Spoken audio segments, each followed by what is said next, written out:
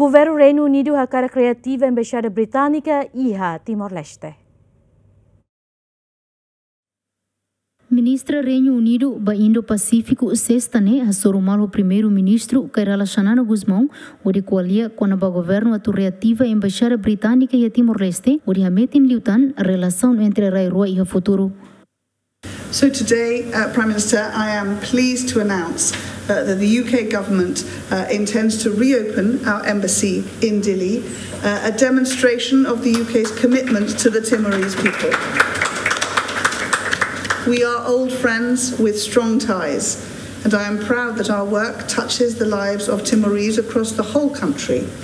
So it is absolutely right that the UK should have a permanent presence here in Timor-Leste.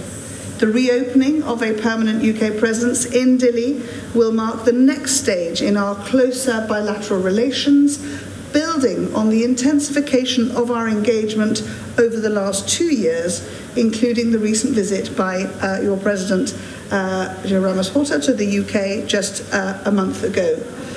So I am greatly looking forward to the early establishment of our British Embassy here in Dili as we continue our partnership with Timor-Leste in support of your economic development and of prosperity for the Timorese.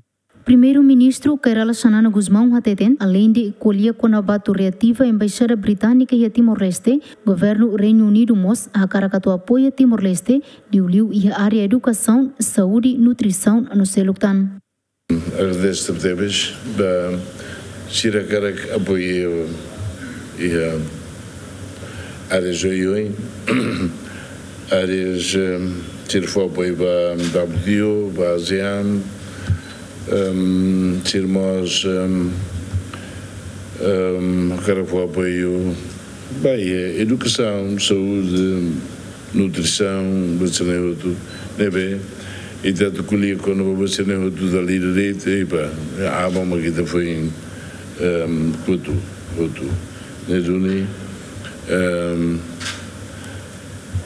ministra que ela se deu batruma, e dali que os baús mai, se deu batruma, depois chegos falei macan e desse buca contactou embaixador que ela se semana fatim e nós e que os Leona UK hakarak atu loque Embaixada e Timor Leste. E a Bibangne, chefe governo promete se atualiza informação hirakne ba membro governo Sira onde discute a mutuk no nebele reativa Embaixada Británica e Timor-Leste.